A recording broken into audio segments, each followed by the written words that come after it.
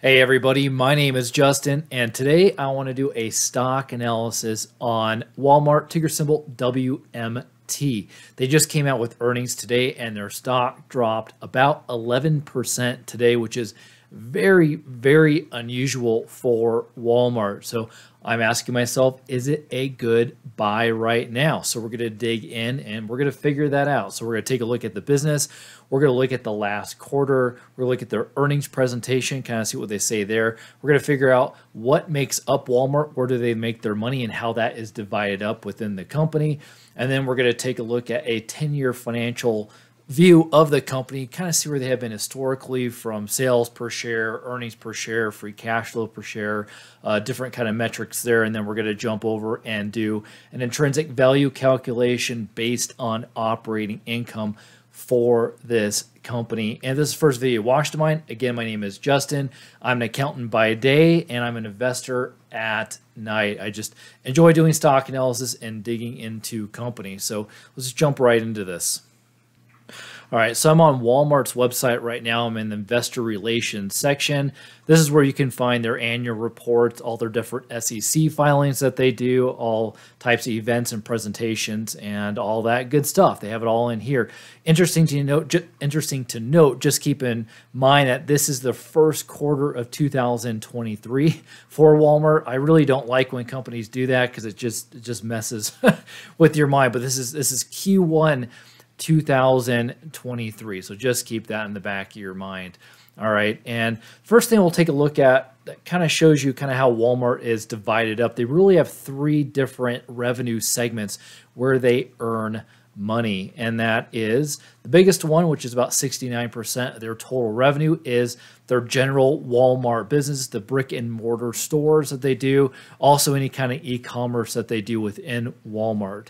The next biggest is their international Walmart brand, and that is 18% of the entire company. And then their smallest is Sam's Club, which makes up about 13% of the total company. And interestingly enough, this kind of shows you how they did last quarter, and this is a reason why they dropped in. Their stocks just dropped so much. They really had a bad quarter overall. So their net sales was up about 4% for their Walmart business itself. And then Walmart International, it was down 13%. Their operating income was down 35%. Even looking at their Walmart business domestically in the United States, I mean, their operating income dropped 18%. So that's pretty bad. Sam's Club, that was kind of their bright spot, being up 17.5%. But again, their operating income was down 20%. So across the board, all three business segments really had a big hit to operating income. And then they didn't have any guidance last quarter, but they came out with guidance this quarter and for full year. And they're saying it's going to be about a 4% growth from the prior year, which is pretty much in line where they have been. So analysts were not all that happy about their guidance, and then also having such a bad quarter overall. And something else I want to show as well, this is on their earnings presentation from today. Even though their Walmart International brand was down about 13% for this past quarter, there were still parts of their international business that were up year over year. In fact, their what they call Walmex, which is Mexico and Central America, that was up about 10%. China was up about 7%, and Canada was up almost 7%. So even though international was down overall, they definitely had different aspects of international business that still grew, from year over year. All right, so now let's go talk a little bit more about the business and kind of look at some different metrics with them real quick. And if we look at Walmart right now, and I was pulling this out of Ticker Terminal, they were showing a market cap of $407 billion. Now it's actually lower than that with the big pullback today and their stock price going down about 11%. I would expect their market cap to be somewhere around like $360 to $370 billion. So that market cap's just too big. Enterprise value is going to go down as well. Right now it's trading around $130 for stock price. About 2.7 billion shares outstanding. 2.3 billion people work for Walmart, which is just crazy. That's just, you can't even fathom that number. They did about $572 billion in revenue the trailing 12 months. some just different metrics here. So their current P is almost a 30. Their forward P is around a 20 roughly. Their EV over EBIT right now is around an 18. Their forward EV over EBIT is 17. Now, if we look at competitors, and I highlighted a couple of lines here, which is operating profit margins and net profit margins. I compared Walmart to Costco, Target, and Amazon. And the reason why these are highlighted in blue, just trying to show how small margins are in the retail business overall. So operating profit margins, and this is as of the last quarter, Walmart was about 4%, Costco was 3.5%, Target was 8%, Amazon was 4%. And really Amazon, the only reason why they really have somewhat of operating profit margins is really drivers from their AWS or their cloud-based business. If they didn't have that, they would have been in serious trouble. That's what carried their entire operating income from last quarter. But it just goes to show you how small, how minuscule their profit margins are. So it's really a volume-based business, right? So if you think about Walmart, they just move so much product. Costco, Target, Amazon, that's how they can push up their sales and then their profits overall. But from, just a sales to sales basis, or just, from one order to another order, they don't make a whole lot of money on just one single order. It's just the volume that pushes through. So it's pretty interesting there. But enterprise value for Walmart, we said, was around 440 billion. Costco's 200 billion. Target's 100 billion, and then Amazon is 1 trillion. Huge company. All right, so let's take a look at kind of what Walmart has done historically over the last 10 years. I won't say I don't care about historical numbers, but it's kind of interesting to see kind of where the trend has been. It's more important what goes on in the future and in forecasting to see what's going to happen, which feeds into our intrinsic value calculations here in a second. But it's good to know kind of where the company has been, where they've been trending. So I look at a per share basis, and the reason for that is it factors in any issuance of shares, which is actually going to come in very important when we look at a couple of slides here. Issuance of shares and then buybacks are factored into the per share calculation. So sales per share, it is going up. It's not going up a ton, but you can see it's gone from $142 sales per share 2012 to 10 years later to about $208.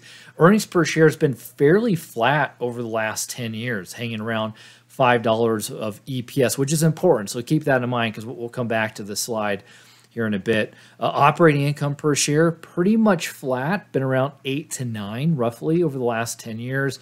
Free cash flow per share, you can see it really went up in 2020.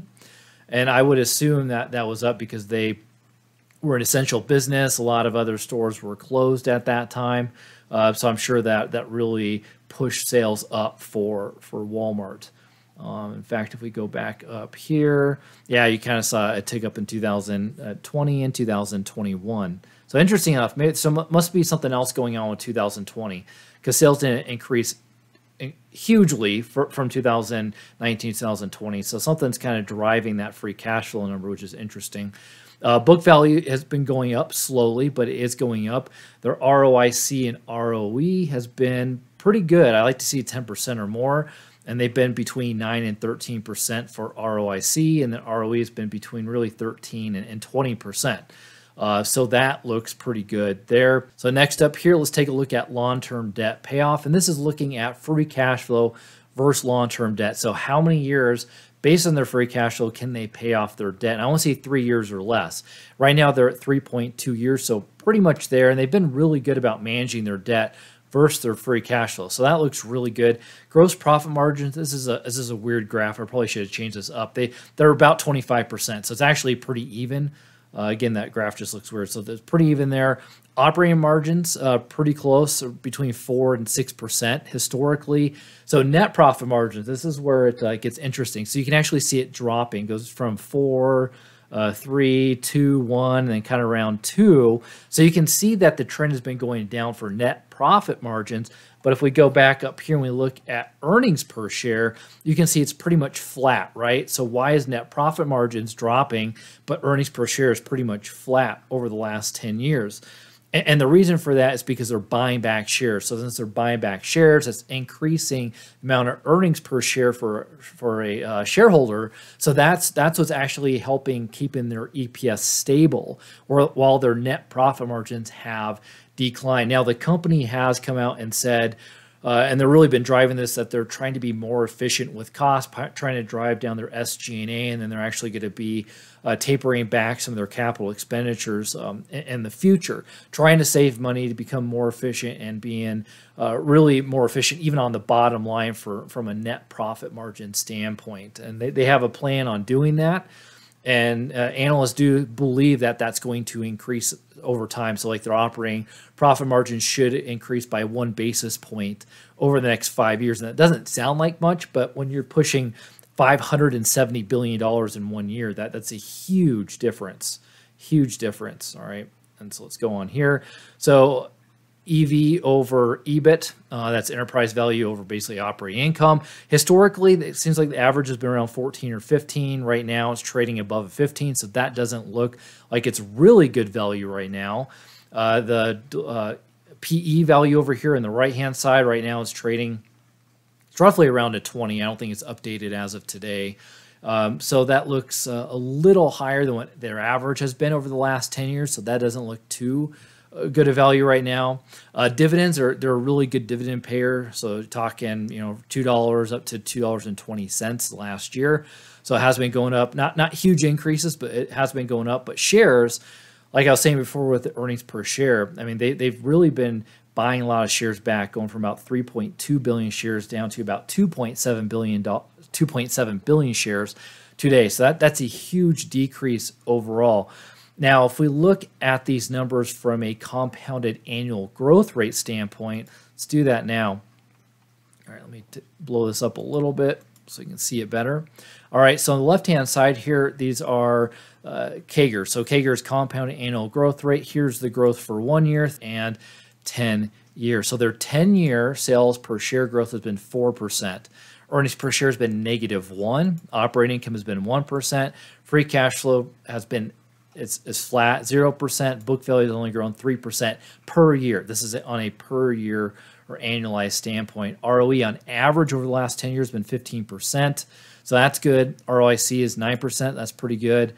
Debt payoff right now is about 3 years. So as far as management effectiveness goes, so those metrics look pretty good. But as far as growth metrics go, it's not looking very good. If you think about it, I mean, Walmart, at least from the U.S. standpoint, domestically, has pretty much saturated the market. I know they're trying to do more for e-commerce, and even their Sam's Club business itself grew 22% on the e-commerce side, which is great. But as far as growth goes from Walmart's side, they don't have a ton of growth.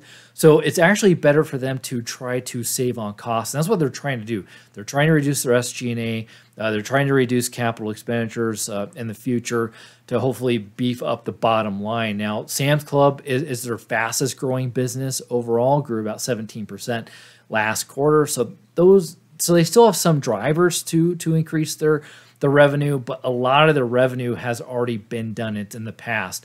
So, but as far as analysts go over the next 5 years, and we'll look at more details here in a second, they think it's good. Their sales is grow 3% per year, net earnings is grow 14% per year, and then operating income is going to grow 4%, and then free cash flow is going to grow 16%. So if we go take a look at their analyst estimates more in detail right now. Let me blow this up. So you can see as of last year, so as of January 31st, 2022, the company did about $567 billion of revenue, like we talked about before. And they believe that in 2027, this is again from analysts, they think it's going to be around $665 billion.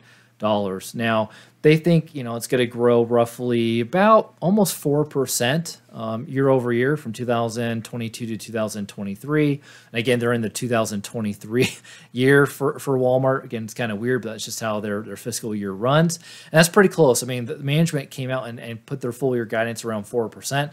So that's pretty darn close overall. Now, if we look at EPS from a GAAP standpoint, it's about $4.87 today.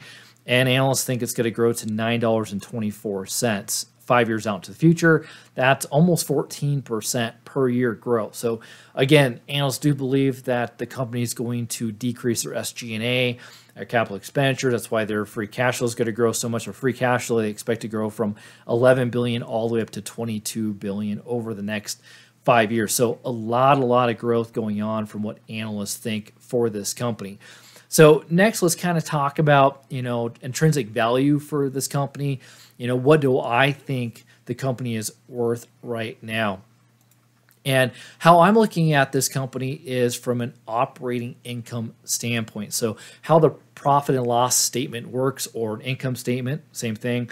It's essentially it's revenue minus cost of goods sold, which gets to your gross profit. And then after that, you have all your SG&A, R&D expenses, and that's how you get to your operating income. Or also, you may hear like earnings before interest and taxes, basically the same thing. That's kind of what operating income is. And so that's what I'm looking at here. So I'm trying to figure out, based on historical, but also more importantly, forecasting in the future, where's their operating income going to be? And then discounting it back to today based on what returns I want, what is that intrinsic value? So if we look at the last 5 years for sales for Walmart, 495 billion all the way up to 567 billion. Now, as far as, and these are pure analyst estimates going out over the next 5 years. So this is sales, 589 billion, 607 billion, all the way down to about $665 billion of net sales. So what I'm doing is after that, I'm forecasting out 3% per year. So if you keep in mind, Walmart's such a large company, it's going to be harder and harder for them to grow over time. Especially sales. So I'm saying 3% per year. So they're going to grow up to about $771 billion of revenue, 10 years out from now. And then next, trying to back into operating income. So what I'm doing is I looked at from a historical standpoint for Walmart, and historically they have been at, if we go back to estimates real quick, so they've been around 4 to 4.5%.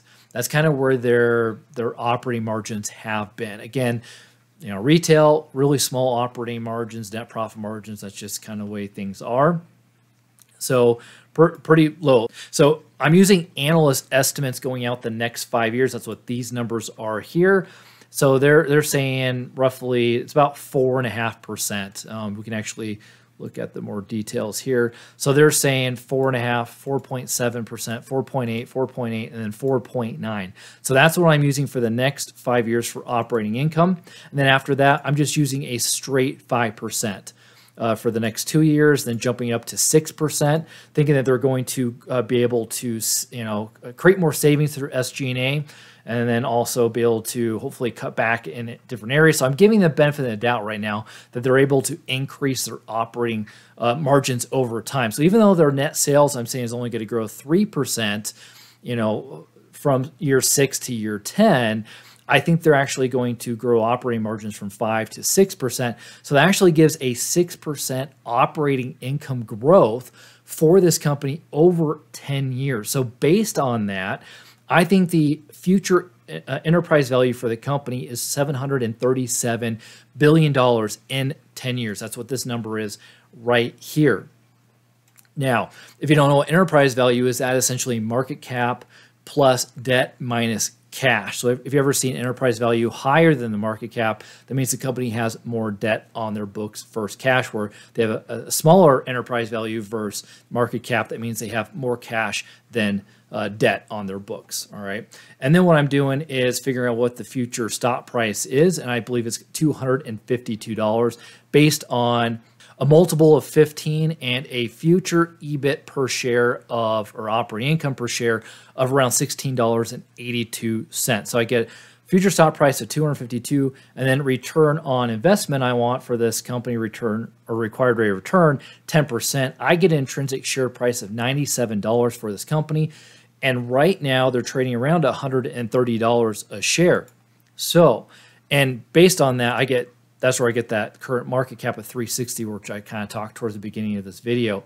So I think the intrinsic share price of this company is actually 35% below than where it's trading at right now. Now Walmart has an incredible moat. You obviously got to talk about that because their brand moat, they have a very strong pricing moat.